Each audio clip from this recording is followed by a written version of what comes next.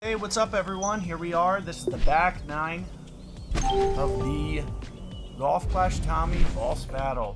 So in case you guys missed it yesterday, they're giving you another replay, and you can see very similar rewards.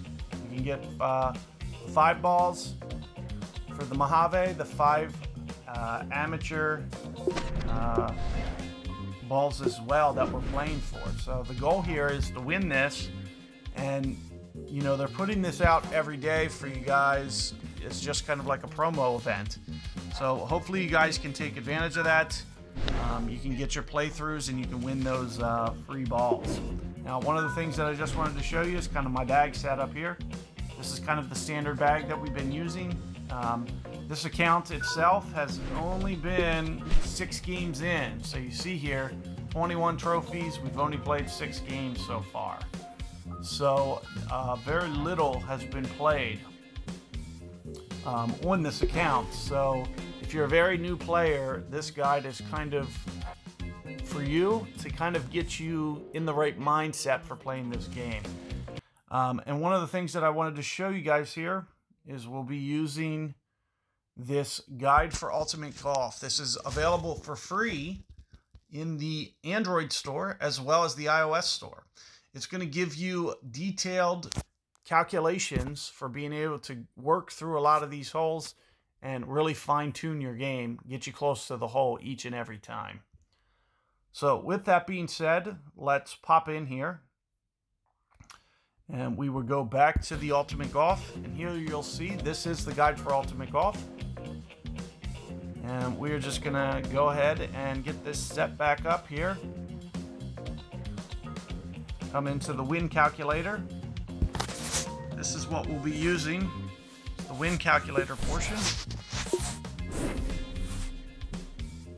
Oops, how'd this happen? Wrong place. So what we're gonna do here is pop into the back 9, start playing through. One of the things that I recommend, you know, especially for this hole, definitely try not to overdo it. We got a lot of tailwind here. With that tailwind, we're just going to try to focus on hopefully keeping it in play. A little early on my timing there, but as you can see, resting it perfectly in the fairway.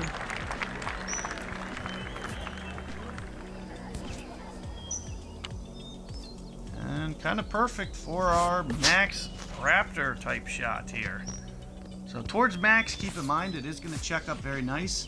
This has been breaking out to the right on the green in the times that I've played it. So we're going to set up according to that. Let's just say that looks pretty good.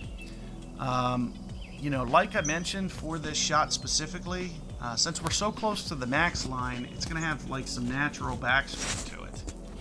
So with that in mind, we're going to set up just a little bit more aggressive than we would, because it's going to kind of naturally check up with that backspin. So right around 5 rings, maybe just a hair more. So there you can see I pull more than the 5 rings. And then we're just going to let this shot pull out. Hopefully we played it enough. Looks like we did, but it's just coming in just a tad bit hot. We did give that a good run, so that was a very good line that you guys can use. Keep in mind that these are fixed wins. Everything that you guys are seeing here, you guys are going to have the exact same wins. So with that in mind, you can use my shots with confidence. You can get them to the same spot, very similar shots. Even if you have different clubs, just you know, cycle through, and you could say, oh, you know, I have a Bigfoot 1, and it'll just basically just switch you to different numbers. The only thing that you'll want to be cautious of is whatever spins I'm using, you'll want to, you know, try to keep similar spins, but also similar places in the club span. So if you do get out of that, you know, club span or more towards min, more towards max, it is going to change your shot a little bit. But those are all factors that you just want to start considering and thinking about while you're playing through your rounds. Now, what we're going to do here is we're just going to play this towards the left of the fairway. This Outlaw club specifically, you know, it's a very small ring adjustment, no matter what it is. It's about 2 rings. So I basically just eyeball it and just go 2 rings every time, 2 to 3 rings. You know, let's say it was like a 9.9, it's 2.77. So, you know, with that being said, you know, I'm just kind of naturally just speed adjusting a little bit with that. So, a very difficult shot here. The way that I've been playing this is kind of right towards this. You can see we have the short iron. This is going to be pivotal that you hit perfect ball. Maybe a great left would be, you know, the only thing that would be acceptable, but look where we have to aim. And I played this wrong yesterday, so we're going to try to make a little bit of a correction. And we're going to try to land somewhere around here. About 3 rings it's showing. 3.5, 3.2. We're going to go at least that much, just for caution. See? Of course, we have no room for curl. We do catch our ultimate shot. Keep in mind with the basic ball on this is as much to the hole as we can get. So we're just kind of playing it short and to the left here, and this is really the best that we can do. The goal here is to make this putt and keep going with our solid round here. So as you can see, you have to be definitely cautious with your timing. So when you start to get long like that, be very careful with how you release. Putting on a special ball for that hole is definitely something recommended. That's probably one of the hardest holes on this entire setup is hole 11. Might be a perfect opportunity for you to waste 1 ball just to be able to get some side spin, get it a little bit more closer to the right there, keeping it on the green closer to the hole. But the extra added bonus that you have is the fact that you can have a little bit extra precision on your putt as well. So the special balls in this game, when you use something other than basic ball, it gives you a little bit boost on your putting stat in most cases. What we're going to try to do here is land right on the front of the green. Side wind, as you can see. See, I got this Outlaw as well, very close to the max line. So what we're going to do, as you can see, it says about 216 on the ring adjustment, so we'll go just beyond 2 rings. We'll come up here and we're going to slight overpower kind of intentionally. Now why are we going to do this? Because we'd rather land on the green surface than on the fairway. It's a little bit more consistent. Unfortunately, we hit a great ball. The great ball is definitely going to pop it out, and you see I still hit the fringe anyway, even trying to overpower. Had we hit the ultimate shot there, we would have been a little bit closer. You could feel free to use about 2 topspin there. So there you can see it was 1 and it's still a little bit short.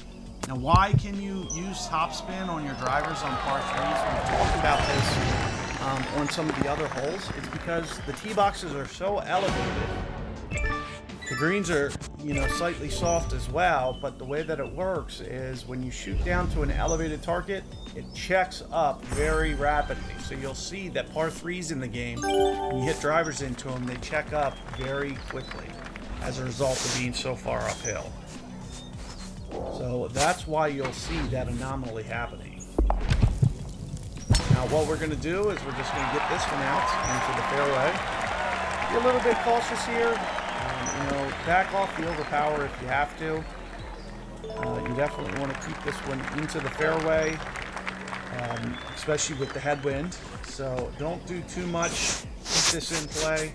Make sure that you can get this. In fact, this is a perfect example. We're going to have to do another short hit.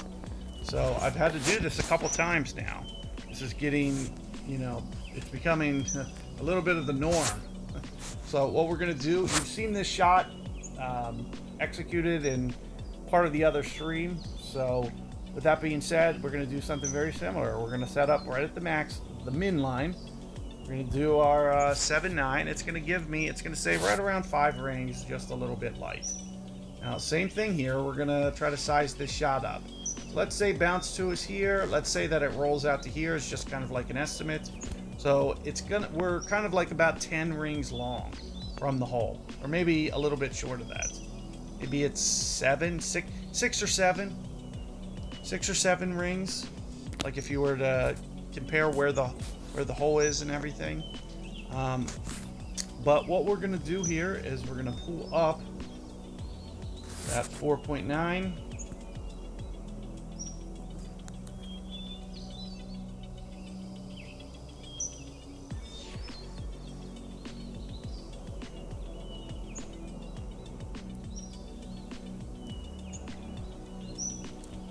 And then after, we're going to pull back down. Now keep in mind, this keeps in mind that we've already adjusted 5 rings down. So, and this is going to land down here, right around this 5th ring. So what we might want to, so the question becomes, can we land on the front of this green, or do we have to land on the fairway? I don't really know the answer to this. I'm going to shift this just a little bit to the right. I feel like it breaks to the left. I can see some slope. So if it's going to break out to the left, we're going to just change my alignment just slightly. And what we're going to do, another short hit. We'll land this on the fairway, roll it up. Ooh, it's not breaking out to the right, to the left. I should have just kept it. I might have made it. So keep that in mind, that, you know, looks can be deceiving, but also the way that the wind was pointed, it's kind of taking some natural wind effect, rolling out to the right. I tried to use my eyeball there, vision, to try to talk myself out of something I probably should have just left alone. But all in all, they're pretty good shots, especially for needing the short hit and whatnot. Now, what we're going to do here, you can see a pretty tight fairway. So we're not going to overdo this, not do anything cute. Try to focus on your ultimate ball. If you're not able to get the ultimate balls very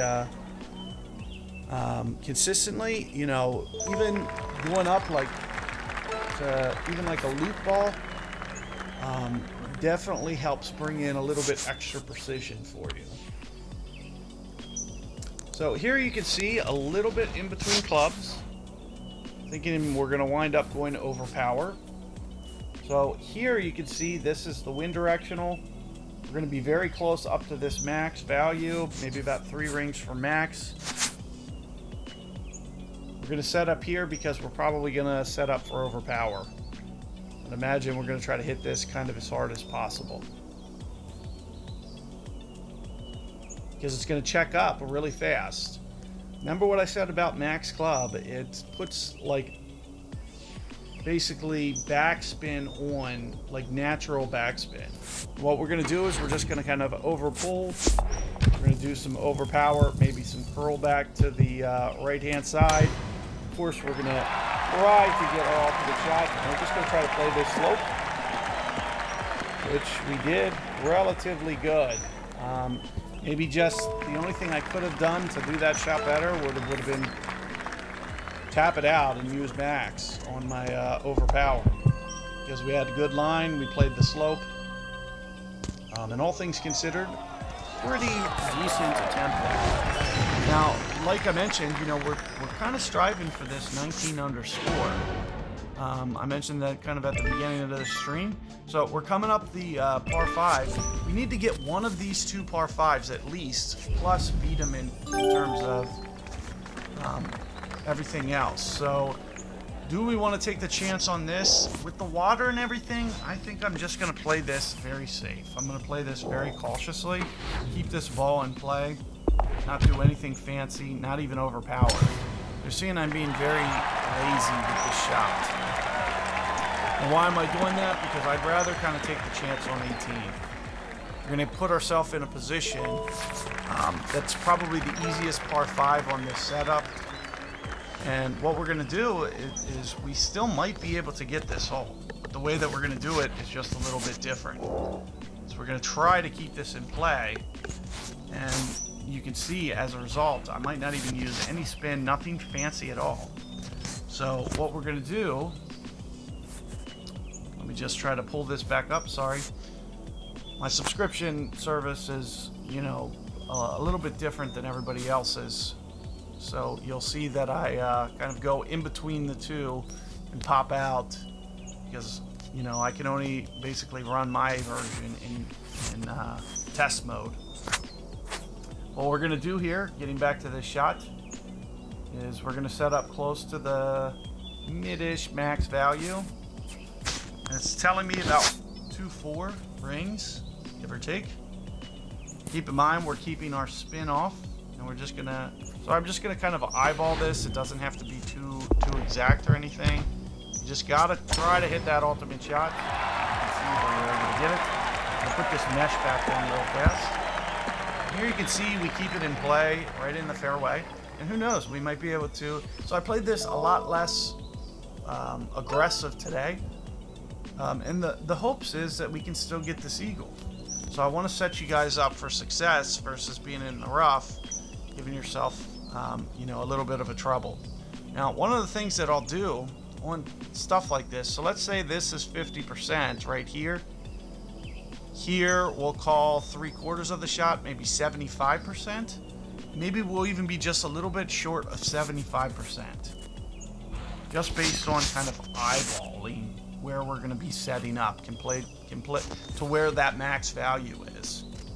And one of the things that we have here in this tool, and that's why I'm mentioning this, is we have a nice slider for these wedges. We have a pretty nice wedge model built into this. So as soon as you slide, you'll see that it's kind of giving you a nice estimation. So at 70%, it's telling me about 2.7 rings.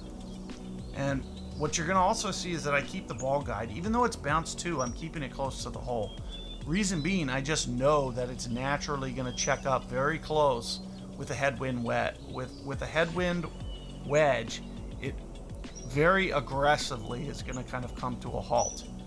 So we are gonna go at least 2 1/4, maybe just slight overplay, 2 3/4 ring.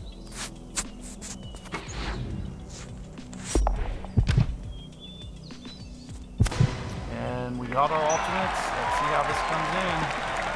Oh, just a hair off. Look how much backspin that has. So you see how it just kind of really checks up and bites very quick. Because it's a wedge, it's because it's almost getting to. If it would have been at max, it would have checked up even faster than that. We would have to put the ball guide maybe into the hole. So keep all of those variables in play. When I came over to this game, wedge was the hardest club for me to master. Once I started to master it, that's when they started to drop. Like I started making shots. But to get to that point was a lot of work and effort.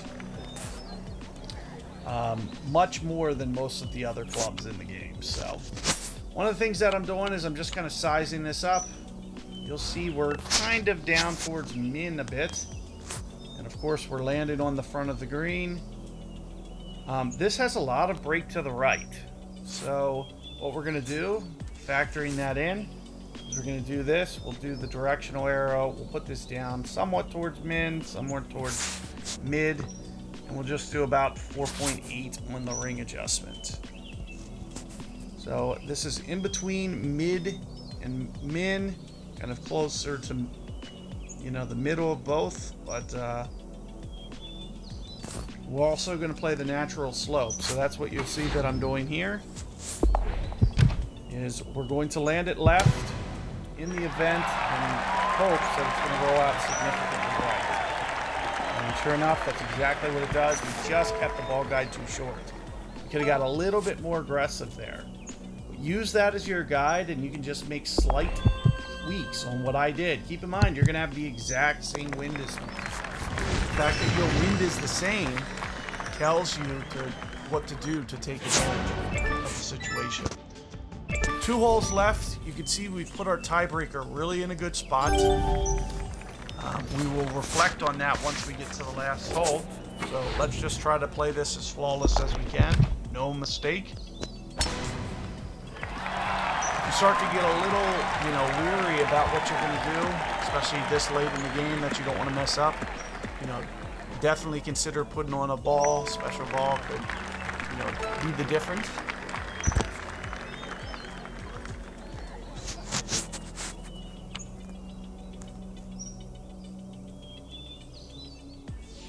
So this is the max line on the basic short iron. So what we're gonna do, we go to the short iron. I won't worry about that. We're not gonna use any of that. I'm just gonna use a 3.5 number.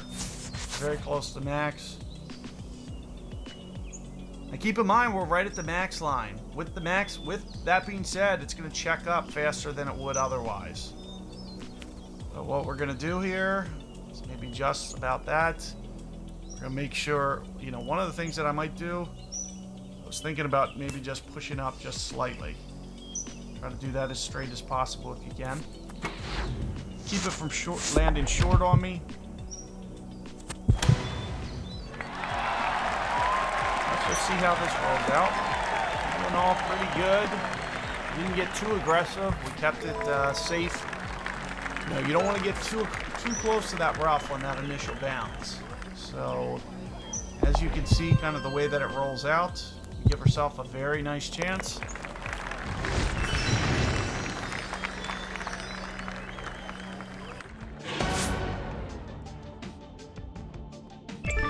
And this is kind of what I wanted to reflect on. We're 17 under through 17. All we need is 700 points to break his tiebreaker. So 700 points and an eagle. So 2 conditions we need to make here. So there's 2 ways that we can go about this. Because we won these balls from yesterday. We won the Mojaves yesterday. We won the amateur trophies yesterday. So what we're going to try to do here is we're going to take the amateur trophies just to make sure we get the eagle. Since our clubs are in such infant stage, but you can see this amateur ball, it has minus 55 wind reduction, lots of power. So if the club was back here, look, it extends it all the way up to here and reduces that wind down to a 3. So that's going to get us very long off the tee if we use it. Now, the alternative would be, let's say we go to Mojave. 5.6, it's only 5.6. With only a 5.6 wind, why don't we just do this? So 5.6, keep in mind, it's going to shorten your drive a little bit. You'll probably need to be very mindful of perfect ball with this outlaw. So try to get as close as you can to this ultimate shot. If you don't have this confidence, just use that rookie trophy ball. You'll definitely get this eagle. So if you played yesterday and you got that rookie, you will easily get this eagle by using it. It will be kind of a formality. You can see even the way that I'm doing it here, it's rolling out so far. You know, we got it out to 300 yards. This is a very short hole. Since we only needed 700 points, that's the only reason that I did what I was doing. Because here you can see, all we're going to do is land right on this front of this green and maybe let this roll out. So again, the same component that we were talking about, when you have a drop shot like this, especially when it's going up into a hill, what we're going to do, we can utilize this top spin without a lot of concern. Especially into the headwind, we're going to be pulling towards the max line. So it's just something, you know, you don't have to worry about. You can do without worrying that this is going to roll out too far. And keep in mind, it's conditional to holes that are drop shots, though. Now, what we're going to do is we're going to set up our wind directional arrow. We're going to say we're about close to the max line, 2 rings from it. We're going to input our wind. It's telling us to essentially adjust max. You can see even though, and we're also going to pull up from max as well. So 2.1 rings. Like I mentioned, feel free to keep that ball guide aggressive. I expect this to check up very rapidly. And I can't quite get to that 2 rings, so maybe I go just a hair over power. Something to the effect of this. Again, that ultimate shot timing, this is a perfect example. I was close enough. It's not going to play great ball. So you can see I hit a great ball, but it didn't play like, and I almost made that. But you can see, you know, we got really aggressive. That's the effect of that Mojave ball. So this is a perfect example. You get to see the ball in action. It gives you extra putt precision. It gives you extra great ball timing. So what you saw is I hit a great ball, but it converted it to an ultimate shot because my timing was close enough. It added like a 3 or 4% window. I forget what the exact. We can go to that ball specifically and talk about that. But let's just look at the standings here. You see, we won the rewards. We won the first place. We have an excellent tiebreaker. When we go back here, I wanted to talk about this ball situation.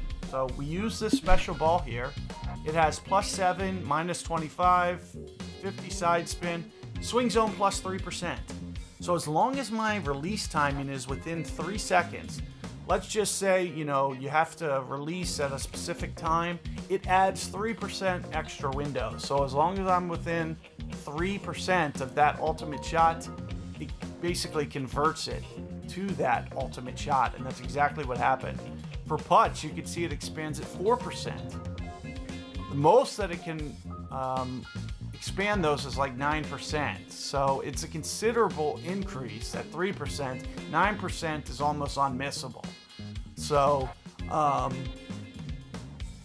you know, with that in mind, you know, definitely think about how to use these balls and utilize to your advantage. And if you think it's the difference between you directly getting a stroke, always opt for the ball that's going to give you that stroke. And that's a perfect example there. Hole 18, we knew that if we use this ball, we will directly get that stroke. This is a perfect example in time to break out and start, you know, thinking about, should I use an amateur ball? Should I use a Mojave? You know, should I go to the store, pick up, like if you look at these G-Force balls, +10% power, -81%, you could do some pretty deadly things with this. Here's this +9 swing zone I was talking about. This is going to make that perfect ball timing almost a guarantee. So a ball like this, it's almost going to virtually guarantee that you get perfect ball. The ultimate shot. Even when it says great ball, you know, 90% chance, if it's a one-ring great ball, it's converting to an ultimate shot. Like, that's how big of a window that +9% gives you. As long as it's only one ring off, you'll essentially get a ultimate shot every time. So do keep all that in mind. You know, they put out some really good balls, some really cool rewards. You know, good luck with your rounds out there.